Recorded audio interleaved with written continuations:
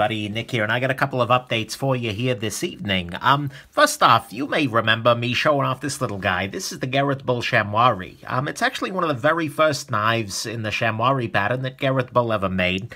It's a really interesting knife, and I'm going to be doing a full review of it, but I love the form factor, a very small little front flipper. It was really appealing to me, and I picked this guy up actually in a trade off of the Utzler custom knife, and well, I like it. I like the design. I like a lot of elements of it. And, well, I did something a little irresponsible. I saw a for sale ad, and I may have not responded, and I ended up with this little guy right here. This right here is also by Gareth Bull.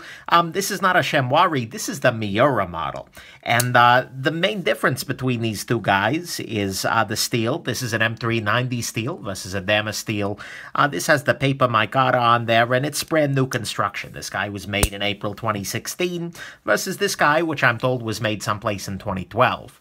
So I'm very much enjoying this little knife here, and be on the lookout for a full review. It's another custom knife, and yeah, so anyways, that's just a sneak preview for you there. The other thing I wanted to show off is a knife that you guys have seen before, but has finally come back to me.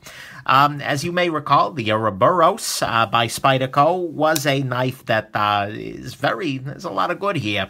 But unfortunately, the one I had, the Teflon washers in there shredded themselves, such that I, flicked the knife open a couple of times, maybe a couple hundred times, let's be real here, and I had little Teflon shards in there. Well, I sent it back to Spyderco, and probably 2 weeks later, maybe a little less than that, had a brand new Ouroboros in hand, and that's this little guy here.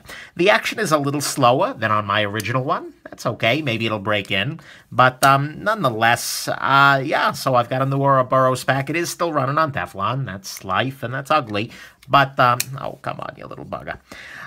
Still, be on the lookout for a full review of this little guy coming up here soon. It's going to be a difficult review, but because there is a lot of good here, along with some pretty, well, serious ugly. But, yeah, so anyways, those are the updates. Be on the lookout for something from the Miura coming up soon. Very pretty knife. Big fan. Oh, M390, I love you so. And such a slicer, too.